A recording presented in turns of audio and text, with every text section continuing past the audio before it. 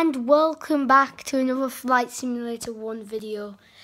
As you can see if you watch my shorts, we just hit 11 subscribers. This is just incredible. I thought we were going to get stuck on 8 and 9 subscribers because we had been for quite some time.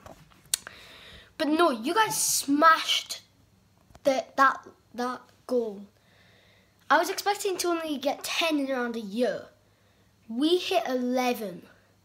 So I know you guys really like the shorts, but I'm going to keep, uploading the mainstream videos.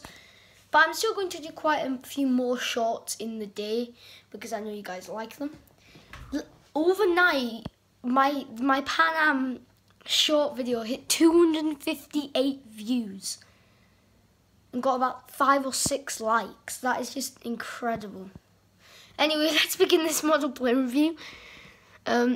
So at the front here, this is quite an old model, just saying.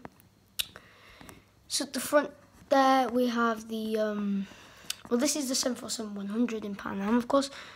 So there you have the cockpit windows followed by the amazing nose. This is the 100 model, so there's no windows up there. Of course you have the nose landing gear. I shouldn't be touching that. Then you have the amazing blue stripe, which is Pan Am's that's like Pan Am's livery. Then it says Pan Am right there. Moving back, of course, we have the wings with the 100 engines.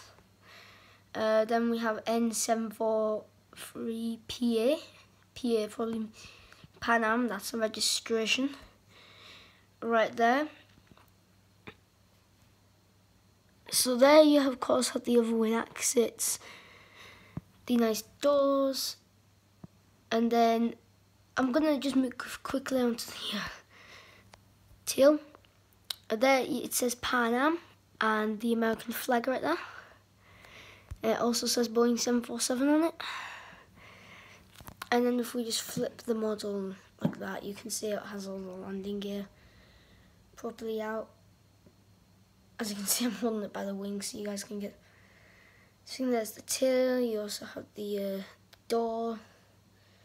Cargo doors. Also, it's snowing outside for me. Yay!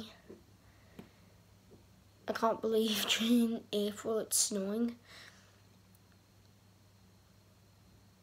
Then of course the elevators.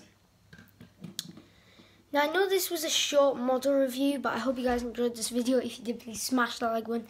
And I will see you guys next time. Goodbye!